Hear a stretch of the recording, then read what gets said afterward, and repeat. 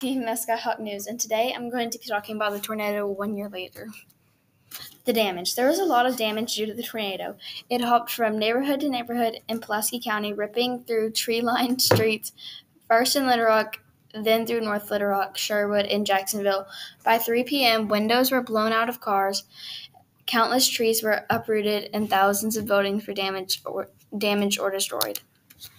Where was I when the tornado hit? I was at my house when the tornado hit. Luckily, my house was not affected by the tornado. When my mom heard that there was going to be a tornado, she checked me out of school. When the tornado came close to us, my mom made me stand in the bathroom, which is our safe room. I was definitely a little nervous, but everything was okay. Luckily, we didn't get hurt.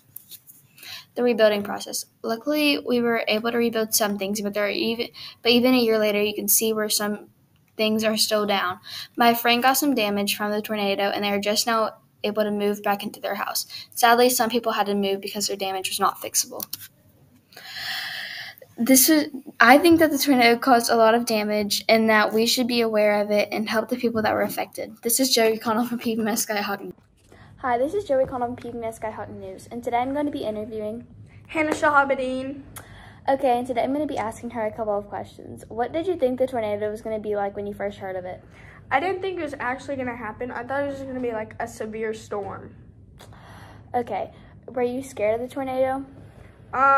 Not really, because like I was in like a safe place because I was like kind of underground. Where were you when the tornado happened? I was at school in a 6th grade classroom. Were you affected by the tornado in any way? I was not affected, but people I knew were affected. All right, this was Joey Connell from PBS Skyhawk News. Go Skyhawks.